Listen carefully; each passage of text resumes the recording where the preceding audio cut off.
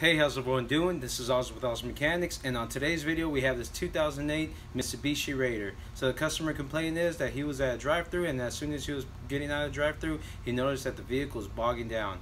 So he brought it straight here to the shop, and what we're going to do today, we're going to check it out and we're going to fix it up on today's video.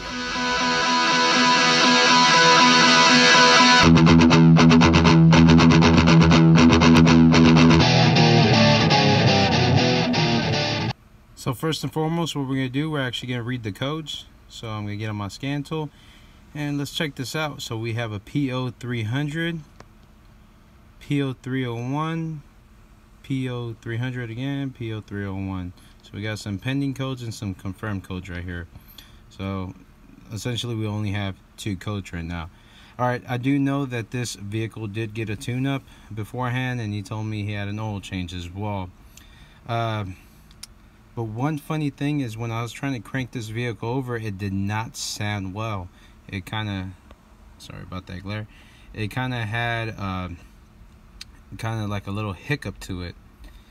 So let's do that. So right now what I'm going to do, I'm going to press the gas pedal all the way down, make sure that you have clear flood mode on your vehicle, and then we're going to crank the engine over, and let's see if you can hear it.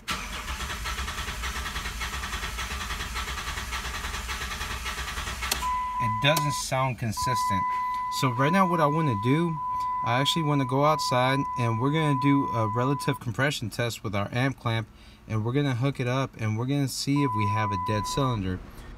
Okay, so I got my scope out right here, and for this we're going to need 2 channels because I'm going to hook up my amp clamp to the battery cable just to get the relative compression coming out from the actual starter, and as well we're going to have one hooked up to our primary side of the ignition coil. So what we're going to do right here, we're going to use my amp clamp. We can see this.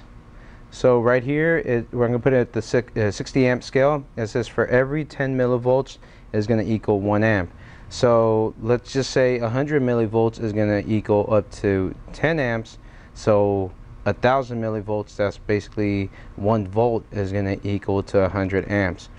So I'm going to set this up to, we can say 5 volt scale, 10 volt scale, you know, somewhere right there. So what we're going to do with this one, I'm going to hook it up on the battery positive, and I'm probably going to go ahead and hook it up to the one going to the actual starter. And then after this, I'm going to hook up my second channel, and that's going to be hooked up over here where we have our primary side. So we want it hooked up to the control wire. So let me show you how that looks. So this is our ignition coil number 1. So we're going to have one wire that's going to be positive, battery positive, and the other side is going to be the control wire.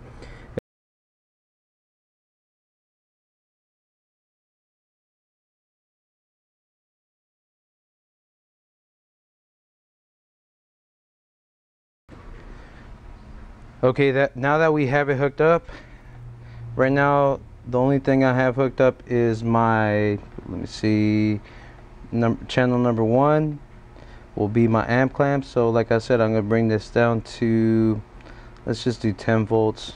I think that should be okay. And then our ignition side, I want to do at least 100 volts. So, and I think we should be okay now.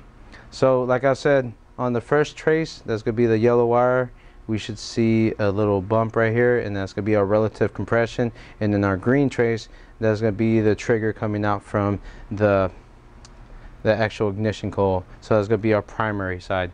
So let me crank up this engine and let's see what we get.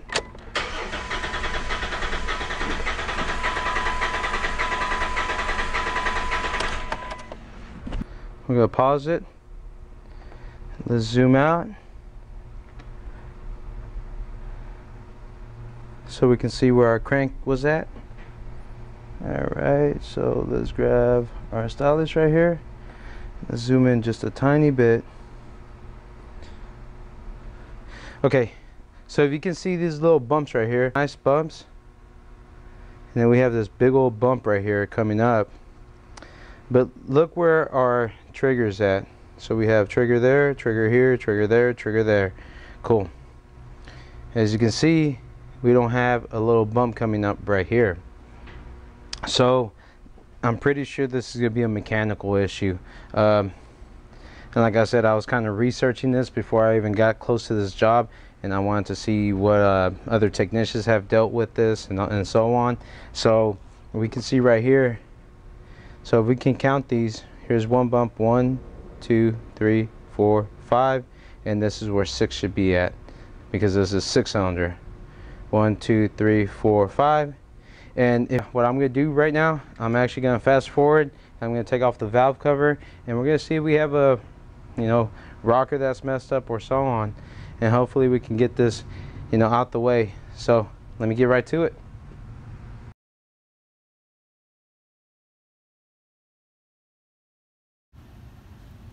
Okay, so as you can see, the valve cover, I kind of slightly took it off because I still have to take off the brake booster and all this good stuff to get this out the way.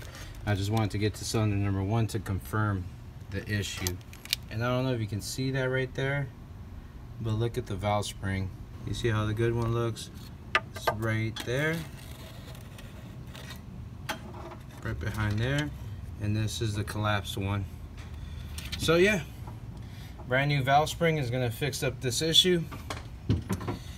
And there you go. I gotta call the customer, see what they say, so I'm just gonna wait on this. So if you do like this video, please thumbs up, subscribe, and share, and don't forget to hit the little notification bell to get all the brand new videos coming out from Models Mechanics.